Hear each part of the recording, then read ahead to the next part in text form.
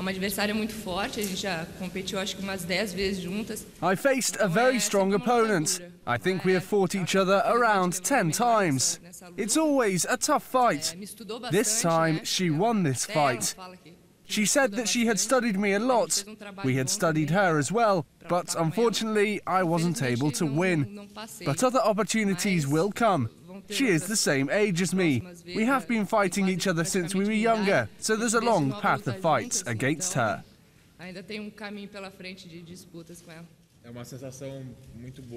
It's a great feeling. We have been seeing a lot of the fallout on social media with everybody congratulating me.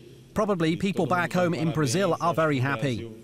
I still cannot believe this achievement yet, but maybe when we arrive in Brazil we will be more aware of how many people have seen that we got this medal and cheered.